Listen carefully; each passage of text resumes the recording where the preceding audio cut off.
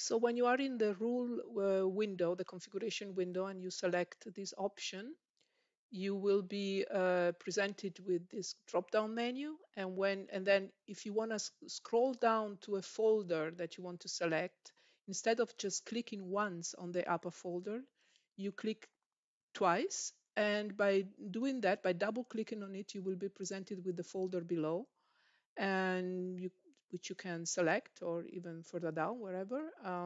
And so let's assume, yeah, let's assume you select this folder, for instance, and same thing, up to the last level, the last folder that is selectable.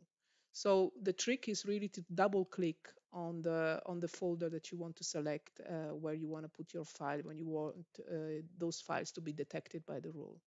I hope this helps you.